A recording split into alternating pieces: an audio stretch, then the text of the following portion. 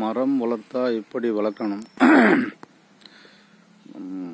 மரம் நேர்கோட்டில் வளர்த்துருக்கோம்.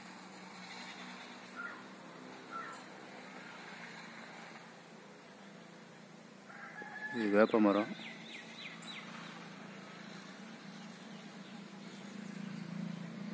பயனுள்ள மரமாக வளர்த்துருக்கோம். தினம் சொல்கிறோன்னு சொல்லி யாரும் வருத்தப்பட வேணாம். நல்ல விஷயத்தை எத்தனை முறைன்னு சொல்லி எடுத்து சொல்லலாம். வேப்ப மரம் வளர்த்தா அந்த மாதிரி நேர்கோட்டில் வளர்க்கணும். அதுக்கு பயனாக இருக்கிறது இந்த மாதிரி டவர். இந்த டவரில் ஏறி தான் கவாப் பண்ணுறது. இது மினி டவரு.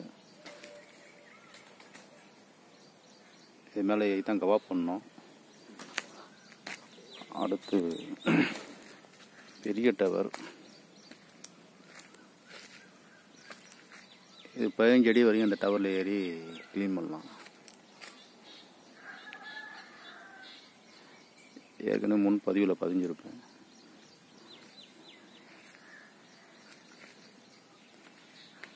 இது வேப்ப மரம் தான்.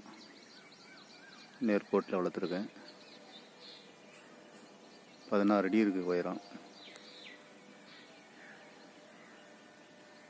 இதெல்லாம் நான் இப்போ காட்டுறதெல்லாம் உண்மை சம்பவம்.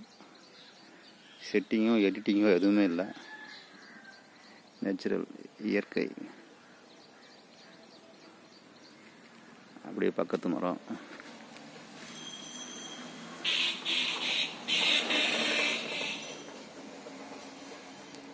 இதுவும் வேப்ப மரம் தான்.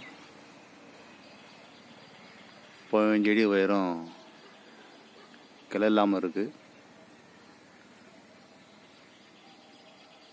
நீங்கள் மரம் வளர்த்திங்கன்னா, இந்த மாதிரி பயனுள்ள மரமாக வளர்த்திங்கன்னா பல லட்ச ரூபாய்க்கு போகும் பிற்காலத்தில். நமக்கு இந்த காசு பயன் பண்ணாலும் நம்முடைய சன்னதிகளுக்கு பின்னாடி தேவைப்படும்.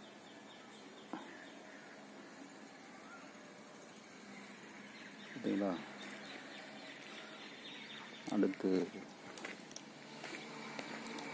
அடுத்த மரம் இது 17 அடி இருக்குது.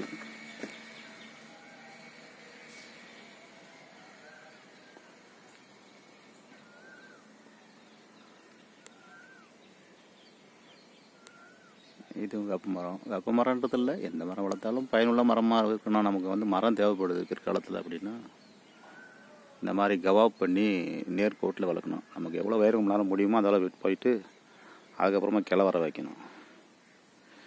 கவாப் பண்ணும்போது பிசுறு இல்லாமல் தடவி பார்த்து பிசுறு இல்லாமல் சதிக்கி விடணும். க்ளீனாக நம்ம சேவ் பண்ணுற மாதிரி. அப்போ தான் அந்த தடயம் இல்லாமல் இருக்கும். தடயம் இல்லாமல் மரம் முழுன்னு அந்த காயமே இல்லாமல் சமமாக இருக்கும். சரிங்களா? இது அடுத்து இன்னொரு வேப்ப மரம். இது வேப்ப மரம் தான்.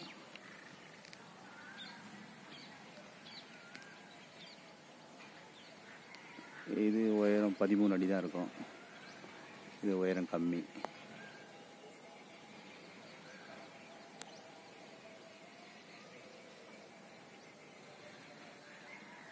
பயனுள்ள மரமாக வளர்க்கணும். அந்த மாதிரி நேர்கோட்டில் வளர்த்தா பிற்காலத்தில் உபயோகமாக இருக்குன்றதுக்காக வேண்டி இந்த வீடியோ பதிகிறோம். தெரியுதா? ரைட். இந்த வீடியோவை கண்டுகளித்த நண்பர்களுக்கு நன்றி.